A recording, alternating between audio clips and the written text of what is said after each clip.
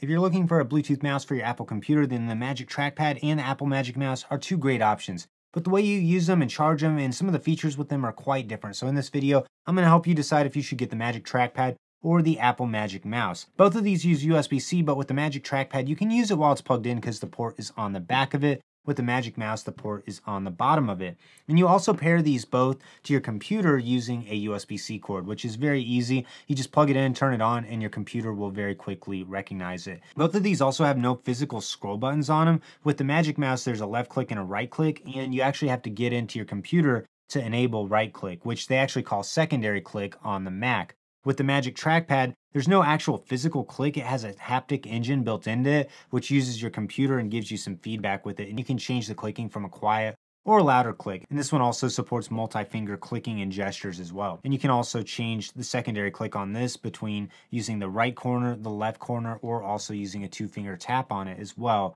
to use the secondary click. Another difference is how you actually interact with these. So the mouse, of course, you're going to move your wrist around to move your pointer, and with the Magic Trackpad, you just use a single finger to move the pointer around. Also, neither of these have a physical scroll button, so on the Magic Mouse, you just move your index finger across the mouse, and that acts as your scroll. With the Magic Trackpad, you use two fingers to scroll. Both of these are pretty thin, and you might think the Magic Trackpad is way bigger, but in reality, the Magic Trackpad just sits in one spot and you actually can move your fingers around to use it. You might have a little bit of wrist movement with this one, but I find with the Magic Mouse, you are going to move it across a larger surface area than the Magic Trackpad. I found personally the Magic Mouse gave me more hand cramps because of how low it has your wrist sitting. With the Magic Trackpad, you can kind of elevate your wrist, which to me is a little bit more comfortable than that of the Magic Mouse. And you can also do things like changing between apps using two fingers on it, which is really cool if you're using full screen apps. And with the Magic Trackpad, it's really just a large touch surface, which allows for more gestures, including pinch to zoom, a three-finger drag, or you can also activate Launchpad or Notification Center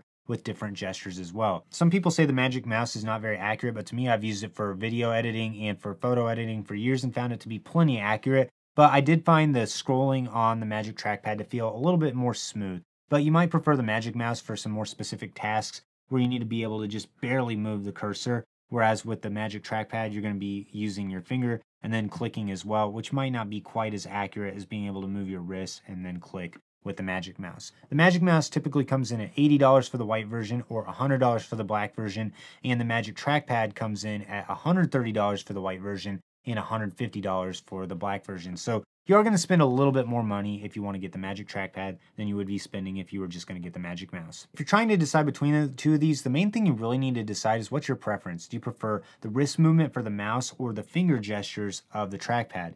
To me, I find both of them feel pretty accurate, but the Magic Trackpad does have more gestures that are available, is a little bit more comfortable to use, and you can also use it while charging. Really, to me, the only area where the Magic Mouse beats the Magic Trackpad is if you prefer that traditional style of mouse feel with moving your wrist around to move your cursor. And if you don't need to choose just one, then you might find yourself really liking using both of them in your desktop setup. Some people really like to put the trackpad on the left side of the keyboard and the mouse on the right side, or I also find people who put them both on the right side, and they go back and forth throughout the day using the Magic Mouse for some tasks and the Magic Trackpad for other tasks, because the Magic Trackpad to me is a more enjoyable device to use for just browsing the web, doing basic productivity tasks. The Magic Mouse is better when you want the more precise mouse movements. So which would you choose? The Magic Trackpad? Magic Mouse? Both of them? Let me know in the comments what your preference is, and like this video, subscribe to the channel so you don't miss out on any upcoming content.